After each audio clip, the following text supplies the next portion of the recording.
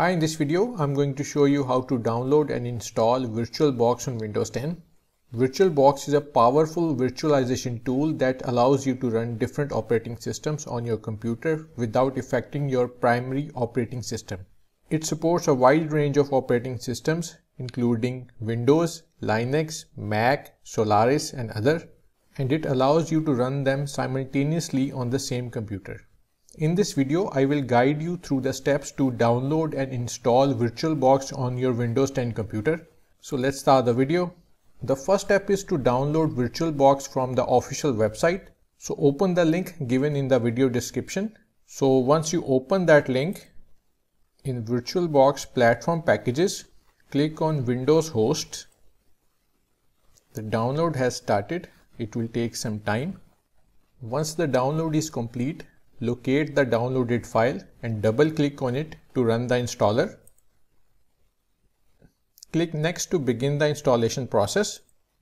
Choose the components that you want to install. By default, all components will be installed. Choose the destination folder where you want to install VirtualBox. You can use the default location or choose a different one. Click next to continue. Installing the Oracle VirtualBox networking feature will reset your network connection and temporarily disconnect you from the network. Click yes. Click yes. Click install to begin the installation. Installation has started. Installation of Oracle VirtualBox is now complete. Click finish to exit the installer. So this is the main interface of Oracle VirtualBox.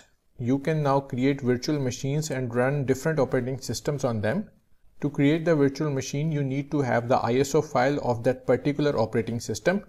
Click New to create virtual machine.